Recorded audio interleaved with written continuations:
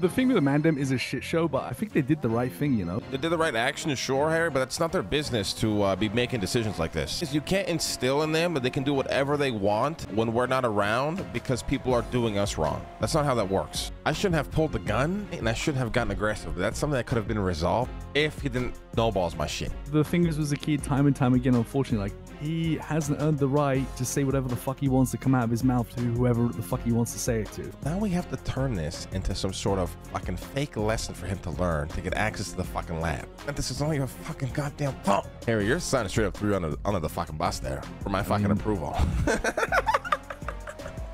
That's kind of fucked up. But the thing is, Zaceed got shot for not realizing the place he's supposed to be in.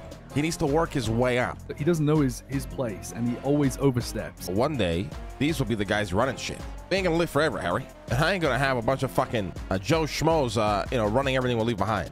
You're gonna fucking call your son and be like, I'm sorry, son. I spoke to Lang, and he's willing to let you cook in the lab if you want, but you can't fuck this up.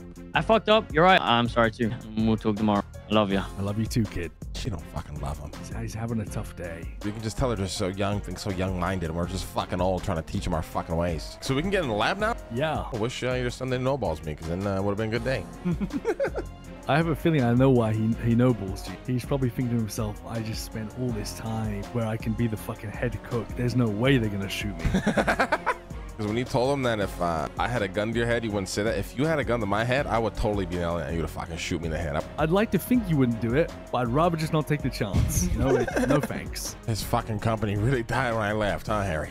I need to make a new company to fucking prove a point. Maybe it's time to come out of retirement. How fucked up would it be if I just start raving myself? And no matter where I go, life follows me. But me, you, with the life and blood of that fucking company. Well, I don't really think I did much. I'm gonna start a new company, and I'm gonna prove a point. When Leslie comes back, and when Nancy comes calling, I'm gonna stick out my middle finger and say, suck it, motherfuckers. I left so I didn't have to fucking deal with you assholes.